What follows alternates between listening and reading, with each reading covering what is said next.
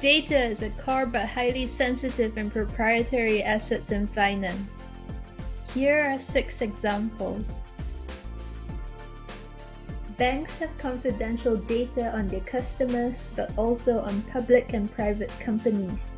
Their trading desks generate valuable data on markets activity.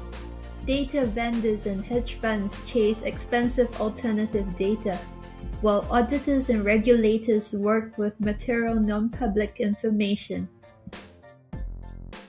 How can the different players in finance share and sell data to each other? Without breaching any Chinese wall, regulations, or privacy laws, or without harming their competitive edge. Moreover, original data has a lot of shortcomings in practice. Lack of historical data, missing fields, imbalanced classes, overfitted strategies on a given data set. Fortunately, novel advances in deep learning can provide a solution. Classical machine learning can be subdivided into unsupervised, supervised, and reinforcement learning.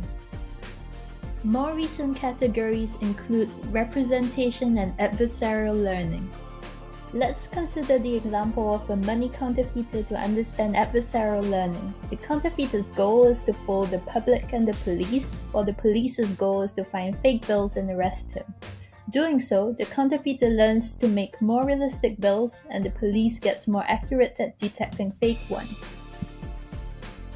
GANs have produced amazing results. Can you guess which one of these 3 persons is not real?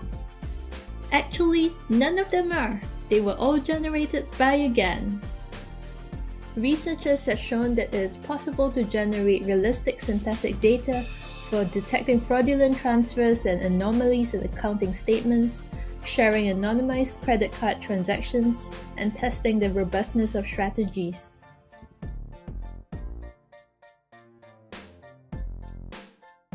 GAN technology can enable efficiency gains, increased sales, a broader adoption of machine learning in the cloud, and the creation of a market for trained models.